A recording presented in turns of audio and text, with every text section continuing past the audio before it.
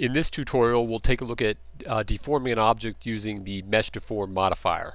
Okay, it's a more powerful version of the lattice modifier, but it also takes up more compute time as well. And this is an old model I did several years ago when I was experimenting with Blender. It's before I knew about proportional editing and edge loops and things like that. That's why I have some anomalies in here, but I did use it in this story that may still be posted online called Deep Sea Ice Fishing, right?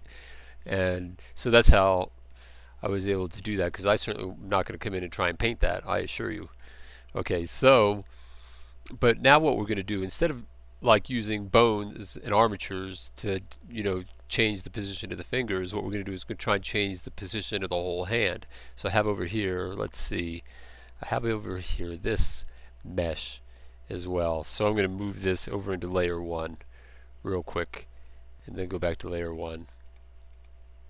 Alright, I better get my light that I left out of the scene. Okay, so now what I have is, this is just a cube, and I subdivided it a number of times, and I'm in texture mode, and I applied a material for transparency. This is one advantage of working in Blender Render, is that you can do these transparent type effects in here in real time with real time shadows. So I do like both Blender Cycles and Blender Render. Alright, but what we're going to do in this case is I want to turn this into essentially kind of this cage that deforms this object down in here. So I want to grab the object, which was called cube, but that's the object. I'm going to go here and get the modifier and the Mesh Deform modifier, and then in here I want to grab the object to deform with, and I'm going to press cube.001, which was that cube out here, and then you're going to press bind. Now I don't know if you can see. No, it's outside of the window. This takes a little bit of a time, maybe 30 seconds to a minute. Sometimes my computer, you see that little circling there? That usually means it's not responding, or it's thinking. It actually even says up on my title bar right now, not responding, but I'm confident it will come back.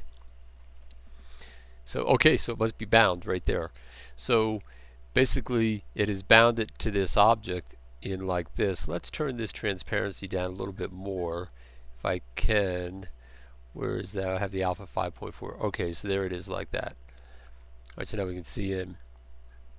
So then I'm going to go into edit mode, and maybe I'll grab a couple of edges up here. Let me see, I'll grab that edge, and maybe that edge, that edge.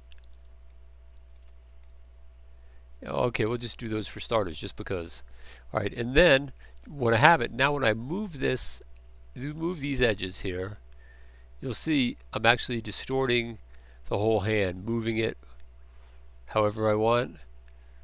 Right, very powerful way. Now one thing to notice in this particular case, this model here, that hand is not physically connected to that right there, and this thumb is not physically connected. So those anomalies there you see is just because those were all individual objects. But like I said, that's before I knew what I was doing with modeling. But so then you can get this great effect like this with the Mesh Deform modifier, and then of course you could still put your bones in here on the fingers and use your IK and to curl the fingers or whatever, so then you can create different types of effects with both, because otherwise to try and do this effect with well, I don't know, try to do that with having the bones through the fingers and the hands, well, it's not going to work. So it gives you a lot more possibilities. Blender is so powerful. Those guys they are unbelievable how good they are at programming this stuff up, right? All right. Okay, well that's it for this lesson, and I'll see you in the next lesson.